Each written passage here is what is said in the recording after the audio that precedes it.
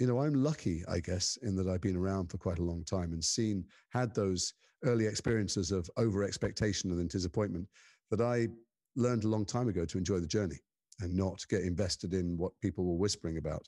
I remember doing Peter Pan, which was a big budget film that went massively over budget.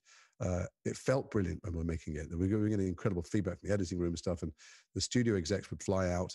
It went over budget and time, so they came out to try and pull PJ back, but they loved what they were seeing. And they'd, whispering things in my ear about Oscar campaigns and, you'll never fly commercial again and all this nonsense. I was 40 and I didn't believe or care that they were saying any of this stuff because I was loving being in Australia making this film. I loved PJ. I loved the process. I loved every day that we shot and all the kids who were in it.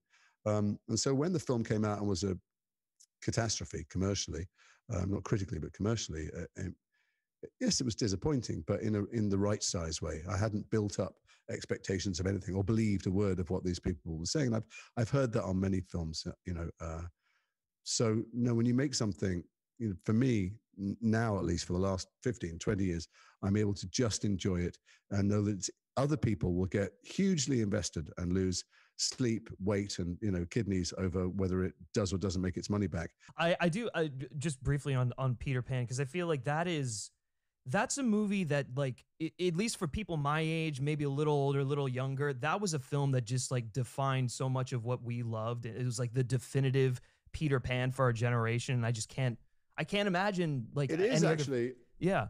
The thing about Peter Pan is it's the only version of Peter Pan that's ever been made.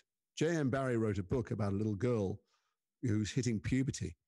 Probably couldn't write it today, but hitting puberty, shares a bedroom with her brothers, and her relatives, her dad and mum go, that's it now. You're going to be a woman. And those days that meant you better have sex and children and build a family. And she's like, I share a bedroom. I play pirates at night. Nope, that's over. And that's terrifying. So that night she dreams of a world in which she won't have to grow up. And there's a boy who still has his baby teeth. And, but if you read the book, when she's there, she keeps wanting to play mother and father. And he's like, no, let's climb trees. Let's go fight. And she goes, no, let's play mother and father, because she's actually on the edge of puberty and young womanhood. And she recognizes she wants to practice being a mum. And there's only one man in that world. And he's strangely attractive sexually. There's something weird about his allure, but he's also repulsive. And he looks exactly like her father. It's a kind of Freudian nightmare. It's why it's always the same actor that plays both. Well, PJ made that book into a film, a brilliant film. No one else has done that. Disney made a version for toddlers, and Spielberg made a film about custard pie fights, and Peter Pan was grown up a commodity trader, and the version with Hugh Jackman had, was a pastiche of all the films. No one's made Peter Pan. And that's why, oddly, before the pandemic hit and I was going to conventions quite often where I was filming, people would come up in full Harry Potter gear, dressed in cosplay, wanting a signed Lucius Malfoy picture. They'd see a picture of Captain Hook and they'd go, oh, and they'd look over their shoulder almost guiltily. And they go, that's actually my favorite film. Can I have one of those instead? Wow.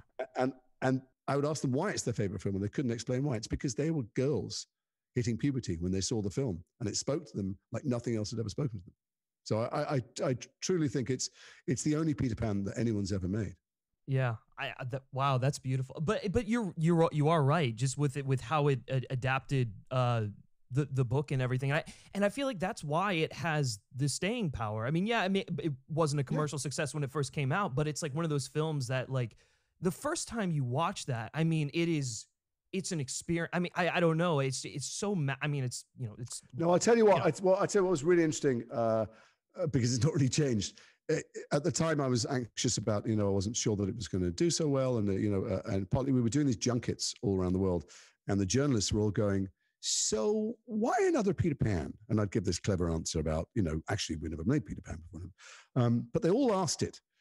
And I remember the producers going, I'm going to do something I don't normally do. I'm going to show you the cards. And, people have test previews and they fill in cards. It's digital now. But and people who sat down and watched it, it had one of the highest would recommend it to other people scores they ever had, the studio, maybe the highest.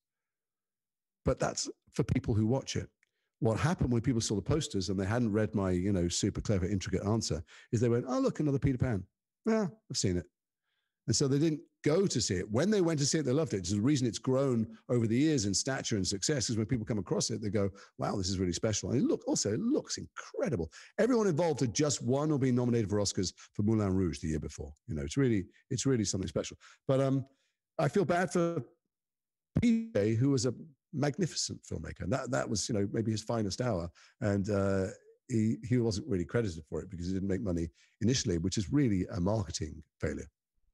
Yeah, I guess that was going to be my next question was like, what do you think ultimately hindered the commercial success of that film? And I guess like you were saying, people just another Peter Pan. And yeah. By the way, every time a film fails, it's always marketing. That's what it always says, and it probably isn't. It didn't capture the zeitgeist. So maybe there was no poster and no campaign and no interview that would ever have made people think, oh yeah, I want to go and see a new version of Peter Pan and capture the teenage audience, the teenage girls, prepubescent girls, you know.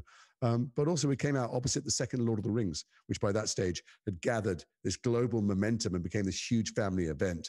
And Cheaper by the Dozen, I remember came out the same week and did really well. And I don't know, it's, you know, there's an alchemy to it. Who knows, there's a magic to it. It wasn't sold right, or there was no way to sell it right.